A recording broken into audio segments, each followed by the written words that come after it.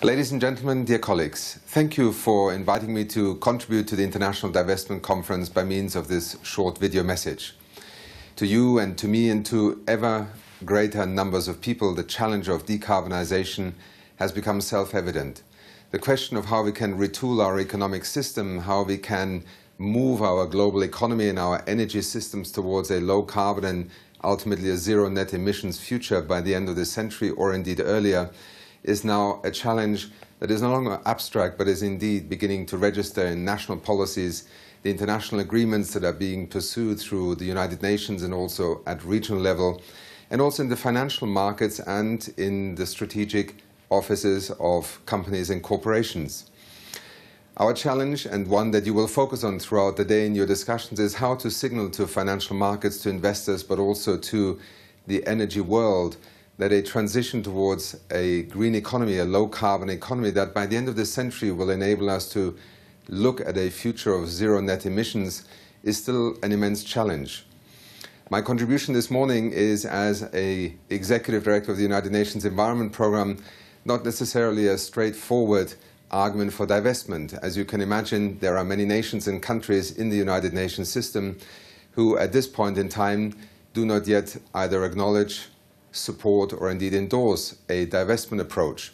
But whether we talk about divestment at the end of consumers and investors taking decisions, or we frame the challenge in terms of decarbonization, what is very evident is that both in the financial markets, in the stock exchanges, in the boardrooms, but also at the level of national policymakers,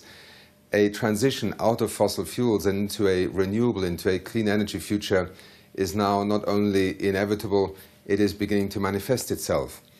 As many of you know, and UNEP annually records through its sustainable energy investment reports, the year 2014 already saw an increase in renewable energy investments once again to the level of over $270 billion. Almost 50% of all new electricity generating infrastructure in the year 2014 was renewable. This is quite a remarkable change, and one that perhaps 10 years ago few of us would have believed possible. So our economies can respond, our financial markets can respond, but what is also evident is that in the year 2015, as we look forward to the next 20 to 30 years, the way that transition is happening is still too slow. It will not keep us within a 2-degree target, and therefore the signals, the regulatory steps, but also the signals that come out of the financial markets from each one of us in terms of a consumer and investor behavior are obviously going to be critical in accelerating this transition. Amongst you is also my colleague Nick Robbins, who is the co-director of the inquiry into the design of a sustainable financial system that UNEP commissioned almost 2 years ago.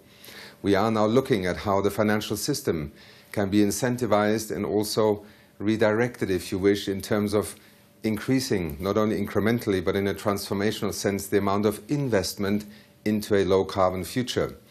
So while on the one hand, you are focusing today on the issue of how in the market of finance we can accelerate a transition of investment from the fossil fuel era of the 19th and 20th century into the renewable low-carbon energy future of the 21st century,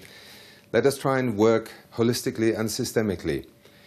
Climate change is in many respects an unprecedented challenge to our economies, to our societies, to each one of us. But increasingly, and as UNEP has tried with many others to show, the transition towards an inclusive green economy, and embedded in that also the response to climate change, is a tremendous opportunity. An opportunity to remove ourselves from the dependence on fossil fuels, from having decentralized and off-grid energy solutions, for instance, for the 700 million African citizens who to this day do not even have access to electricity. By the year 2050, there will be 2 billion African citizens. Clearly, the demand for electricity, for energy, the fundamental and foundational element for development, is going to challenge every economy, developed or developing. As we pursue multiple strategies in trying to redirect our economic system and our financial system, let us recognize that this is an unprecedented task. It begins with each one of us in terms of the decisions we take every day, where we put our money or do not put our money, our consumption and production behavior, but also in how ultimately as societies, as democracies, and through them, through our parliaments and the laws and regulations and policies that we design, we retool our economy both in terms of infrastructure, but also the financial economy, to invest in a future that is fundamentally different from the past. I hope that in the review of the options for action, but also the strategies that you will discuss today, we can continue to work as a community of actors from different entry points in trying to make that transition possible. Thank you for the work that you do, and thank you for also raising the awareness of every citizen on this planet that we have choices, that we have options, and that we can make a difference with the choices we make. Thank you.